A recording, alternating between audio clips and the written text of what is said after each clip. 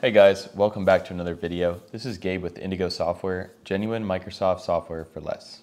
So in today's video, we're going to be showing you guys how to run Windows 11 from your Mac using UTM Virtual Machines. Specifically, we're demonstrating this on my computer with the M2 processor.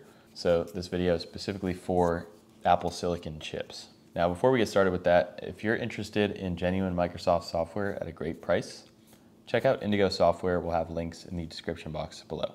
So without further ado, let's get started.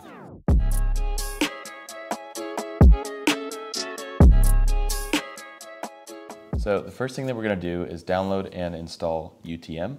We're going to start on this web page. We'll leave the link in the description box below. Now we got the DMG file here.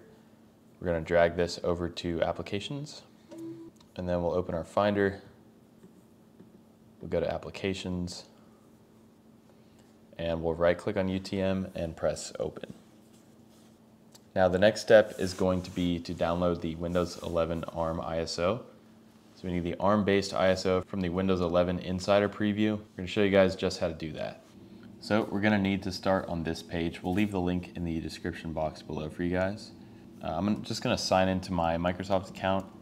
You can click the Get Started Now button if you haven't already signed up for the Insider program. And so once you've finished with that, we're going to be on this Windows 11 on ARM Insider Preview. We're going to scroll down and select our edition.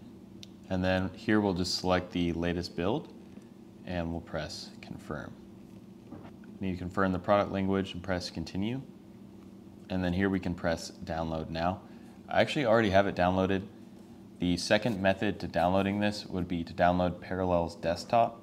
And Parallels Desktop will automatically download the Windows 11 ARM64 with the click of a button. We have a video where we actually cover running Windows 11 with Parallels on these computers. You can click that right here. All right, so I have the ISO on my desktop. I'm going to click over to Create a New Machine. Now we have an option here between virtualize and emulate. So which option you click is going to depend on what CPU architecture you have and what the operating system is based on.